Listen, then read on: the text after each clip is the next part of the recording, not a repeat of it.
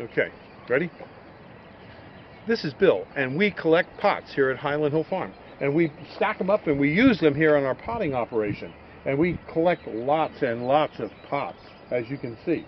If you have pots that you don't want, you can bring them to Highland Hill Farm and drop them off, because we will reuse them. We also let other people come and get pots if they need them too. So if you need a pot, you give us a call at Highland Hill Farm, 215-651-8329. And since marijuana is going to be legal to be grown in Pennsylvania, this is going to become a hot commodity. And we will have plenty to supply you with. So don't hesitate to call us at 215-651-8329. And remember, we really grow trees and shrubs. But if you want to grow marijuana, that's up to you. It's not up to me. The governor says it's okay, so go right ahead. Here we have pots for your growing operation.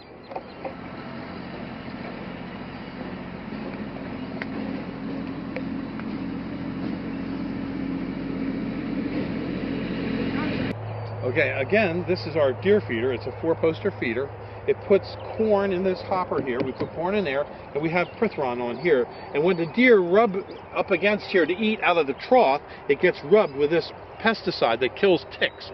Now, it's not a very potent ticicide. It's what you use on your dog, and you do spray it on your clothing.